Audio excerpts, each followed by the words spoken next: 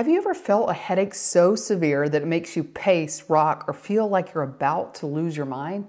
You're not being dramatic. Some headaches are so intense that they're actually called suicide headaches.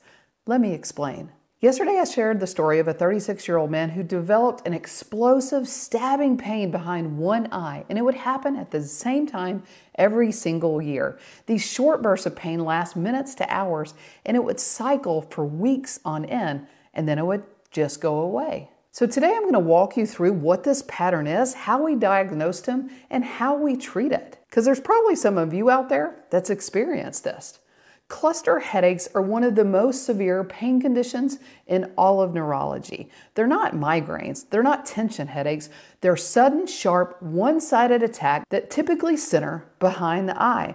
Patients describe them as a knife in my eye or an ice pick drilling into my skull, or the pain is so bad I can't sit still. And here's what makes them unique: the pattern.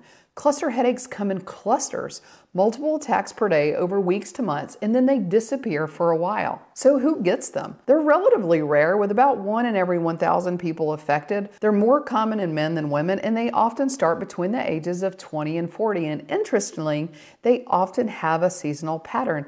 And fun fact is, I have had a history of cluster headaches in the past. Many patients flare during the fall and winter months when the daylight changes and the signals shift in the brain's biological clock. So doctor, why would it hit harder in the winter? I'm going to explain it to you in the simplest way possible. It all comes down to your brain's internal clock. Deep inside your brain is the hypothalamus. It's that area that controls your sleep cycle, your hormones, and your day-to-night rhythm. It basically acts like your body's master timer. In winter, the days get shorter and we often get a lot less sunlight. And those rapid changes, the darker mornings, the earlier sunsets, it throws off this internal timer in your brain. And when the hypothalamus gets out of sync, it can accidentally activate pain pathways, especially something called the trigeminal nerve, which is a nerve involved in that stabbing behind the eye pain. So instead of thinking of cluster headaches as random headaches, think of them as a painful alarm clock, one that goes off when your brain's timing is disrupted. And that's why so many people notice that their attacks happen not just at the same time every day, but at the same time every year. Winter becomes a predictable flare season because your internal clock is shifting with a change in the light. The bottom line is it's not psychological, it's not stress, it's your brain responding to seasonal changes in a very real, very neurological way. And there are other things that can cause cluster headaches, not just the changes in the season and the daylight. The number one thing is alcohol. Even one drink during a cluster cycle can trigger an attack within minutes. Number two is anything that disrupts your sleep, like jet lag, staying up too late, or shift work, like many of us in healthcare do.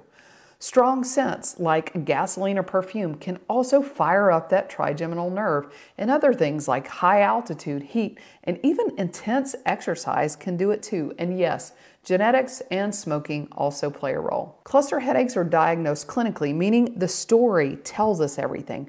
We look for sudden severe one-sided eye pain, tearing, redness, or nasal congestion on one side, restlessness during these attacks, multiple attacks per day, and a pattern that repeats itself at certain times a year. Imaging is done like an MRI to help rule out structural causes like a brain tumor or a stroke. But in cases like our patient, the pattern is the biggest clue. So how do we treat these? Cluster headaches can be treated, but they need the right medications because normal migraine treatments just simply don't work. So here's how we treat them. Number one is abortive agent. So that means stopping the attack fast, usually high flow oxygen at 10 to 15 liters a minute. And that's something that we can even prescribe at home. Triptans, especially sumatriptan injections or nasal sprays, these can break the attack within minutes. And preventative treatments are also important to stop that cycle. Verapamil is the first-line preventative, and steroids, like a little short course to break the cluster, can also be utilized. And there's other FDA-approved cluster headache preventative medicines. And another thing that's more interventional that we can do is something called occipital nerve blocks. And there's even some advanced options for chronic or refractory cases, and I'm not talking about medicine here. There are neuromodulation devices, deep brain stimulation. Yeah, that's pretty rare, but it can be used as a last resort. And the key is early recognition and early treatment, because Delaying the care is prolonging the suffering. So doctor, what happened with our patient? When we talked to him, the diagnosis was pretty clear. His history, the timing, the seasonality, the restlessness, it all pointed to cluster headaches. So we started him on high-flow oxygen for acute attacks, and it changed his life. We also put him on a preventative regimen tailored to his cycle, and by the end of the season, his episodes have dramatically decreased. So for the first time in years, he was able to make it through December without fear of these headaches. Another case of patient-focused and compassionate care. Stay tuned next week, and I'll go through another case.